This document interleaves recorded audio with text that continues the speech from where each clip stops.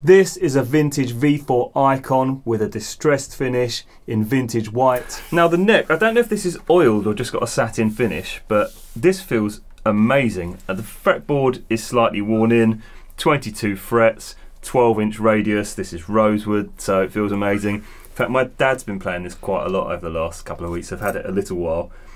He loves this bass, absolutely loves it. And he actually said, can you set up my Fender Jazz that feel as nice as this? Oh, really? I was going to call the guys at JHS or Vintage and say, can you set up my dad's Fender? Like, genuinely, I was like, can you? Because this plays absolutely amazingly. Yeah, it's great. All the parts are worn in, so it looks really cool. I like the distressed finish. It just feels nice. It gives it a nice matte finish. These are the Wilkinson WOBP pickups. We'll have a listen in a minute. It's got one volume, one tone, all your normal stuff. Wilkinson bridge, Wilkinson tuners. So all the hardware's pretty much everything on it's Wilkinson. And we'll have a super aged as well, aren't they? Like, yeah, it looks cool. I like it. Leave a comment if you like or dislike relic stuff, but I quite like it. Yeah, I think it's good. I didn't used to get it, but then you start playing relic things and you think, right, this is everything on this. There aren't many controls. There's volume, which does this. So I won't demonstrate volume, but I'll do tone on full and tone not on full.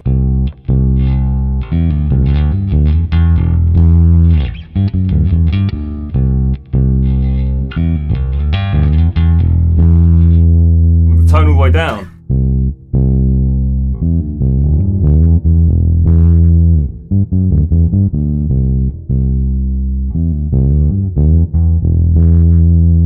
You were playing this last night. What did you think? I think the neck is wonderful. Like, it's such a nice setup on it.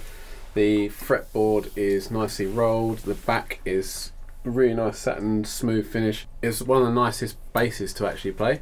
The sound of it was really good as well. Oh yeah, it sounded quite smooth. Like, it's nice to have a difference because obviously I usually play the jazz bass or the Music Man, so having a P bass. Yeah, it didn't sound out of place because we've played basses before and we're like, it doesn't sound right, but this fitted. No, actually, for particular songs, it sounded better than the other ones we got, just for certain things, which I wasn't really expecting, to be honest. I just, you know, it's quite a low price point. This is around £450 on their website, so if you go to JHS or to Vintage Guitars, I think it's $440 or $460.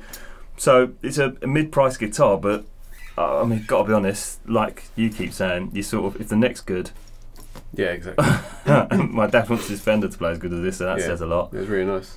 I swear it's similar tuning things to a Fender. I can't remember what his one looks like, apart from it's shinier, but... Yeah, I think the only odd thing of difference about it for me was how light the body is. Oh yeah, the body's poplar, so the body is quite light, but if you're doing if you're a gigging musician or you're playing even long rehearsals, really long rehearsals, it's not gonna like make your shoulder ache because the Music Man. It feels like you're not playing anything. If you've done 3 hours on the Music Man, that must feel like something terrible's happened to you. The complete opposite. That's the heaviest, the heaviest body I've ever picked up. Do you want to have a play? Why not?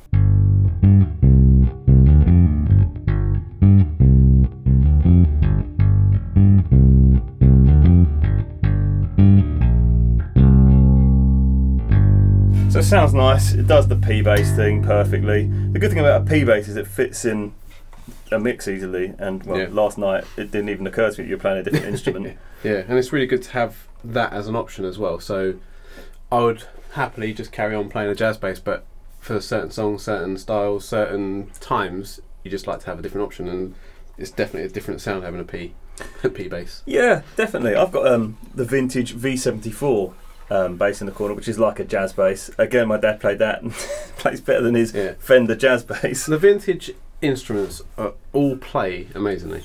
I think because the necks are good. Yeah, like, that's all it's about. If you haven't put any effort into the neck, it feels like a terrible instrument. Whereas these, the fretboard, it's not rolled, but it's not sharp like a Fender. It's just nice. You know, it's worn in. Because if it's too rolled, it like some fretboards are too rolled and you're like, this is a pain. But the frets are lovely. All the ends are really rounded rather than just sort of snapped off with an axe. They've definitely got the perfect amount of roll or wornness. Yeah, it's really nice. And watch this video on the vintage V74, which is like their take on a jazz bass.